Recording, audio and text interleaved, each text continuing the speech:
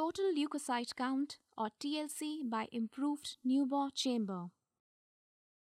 WBC count is a blood test to measure the number of white blood cells or leukocytes in the blood.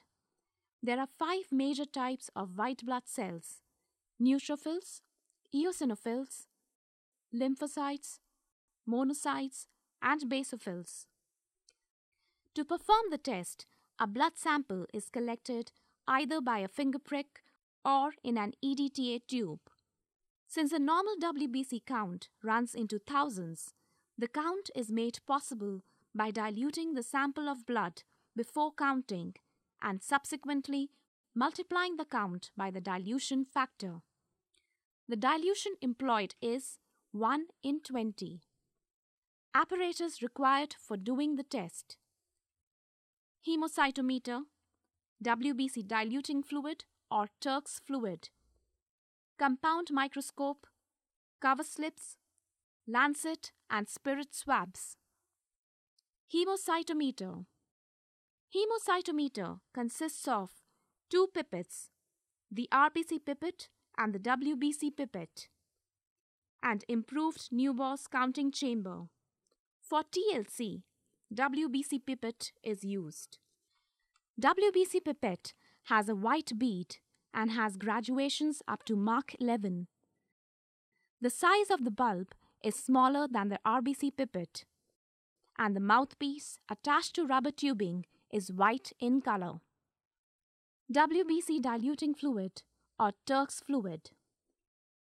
Each 100 milliliters of Turk's fluid contains 3 milliliters glacial acetic acid, which lyses or destroys the membrane of RBCs, 1 milliliter 1% gentian violet, which stains the nuclei of WBCs deep violet black so that they can be identified easily. Distilled water to make a total volume of 100 milliliters. Method: take WBC diluting fluid or Turk's fluid. Wipe the finger to be pricked with spirit swab. Let the spirit dry. Then prick the finger. After pricking the finger, wipe off first drop of blood. Suck the second drop of blood into the WBC pipette exactly up to 0.5 mark and dilute it with WBC diluting fluid by sucking the fluid up to 11 mark. This gives a dilution of 1 in 20. Gently rotate the pipette at least 3 to 4 minutes in the palm of the hand to ensure the proper mixing of the blood and the fluid. Prepare the counting chamber.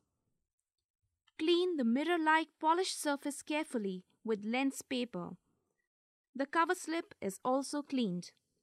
The cover slip is placed over the counting surface prior to putting on the cell suspension. Expel unmixed and relatively cell-free fluid from the capillary portion of the pipette. Charge the counting chamber by allowing a small drop of fluid to form at the tip of the pipette and gently bringing it into contact with the edge of the cover slip that is already placed on the chamber. After charging the chamber, time should be given for the cells to settle down, but counting should be started before the fluid in the chamber starts drying up. Note: if the mixture overflows into the moat or air bubbles occur, clean and dry the chambers. Remix the contents of the pipette and refill both chambers. Under lower power objective, identify and check distribution of white blood cells in the 4 corner squares.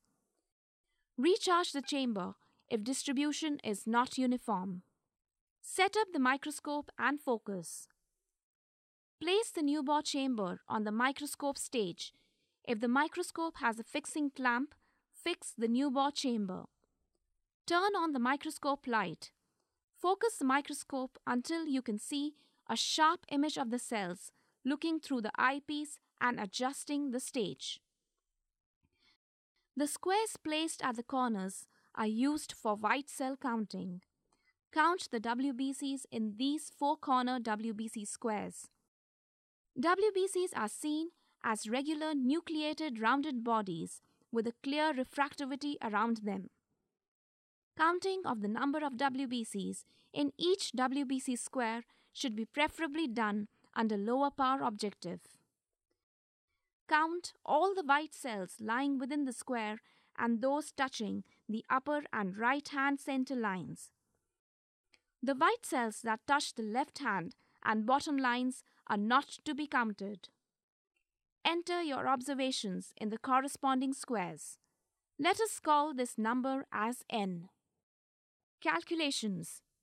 As the dilution was done 1 in 20, so the diluting factor will be 20. Calculation of volume of fluid examined. Area of 4 WBC squares is 4 into 1 into 1 millimeter, that is 4 square millimeters. Depth of the chamber is 0.1 millimeters.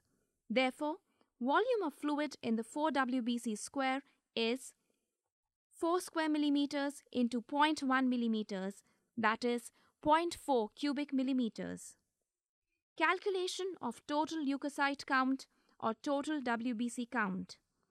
As n was the total number of WBCs in 4 WBC squares, that is, in 0.4 cubic millimeters of diluted blood, then total number of WBCs in 1 cubic millimeters of undiluted blood will be n multiplied by the dilution factor 20 divided by 0.4, which is equal to n multiplied by 50.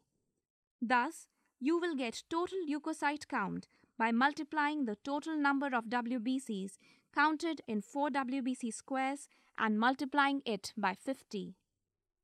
Precautions to be taken while doing the procedure. Prick should be bold enough to give free-flowing blood. At no stage, fingers should be squeezed to take out the blood. Both the chamber and the cover slip should be dry and free from grease. Use only dry pipette. Never use a broken cover slip. Before charging the chamber, the fluid from the stem of the pipette should be discarded. The cover slip should be placed symmetrical so as to cover the ruled area completely. There should be no under or overcharging of the chamber. The count will be low in both these cases. After charging the chamber, time should be given for all the cells to settle down, but counting should be started before the fluid in the chamber starts drying up. The reference range for WBCs in the blood is 4,000 to 11,000 white blood cells per microliter. This value may vary slightly among different labs.